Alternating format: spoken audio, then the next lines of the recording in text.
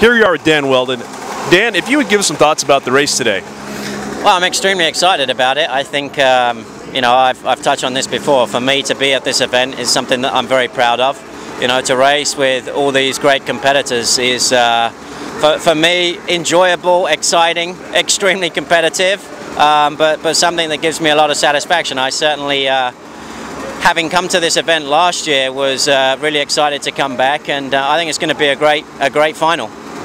What's been your biggest challenge this weekend?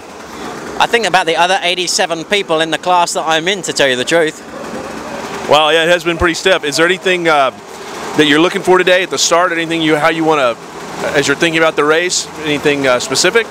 I'd just like to have a clean start. Obviously, I'm able to dictate the pace, and I've been able to do well enough in the heats to start on the pole position. So try and get a clean first few laps and let the race settle down and make sure we're near the front for the end.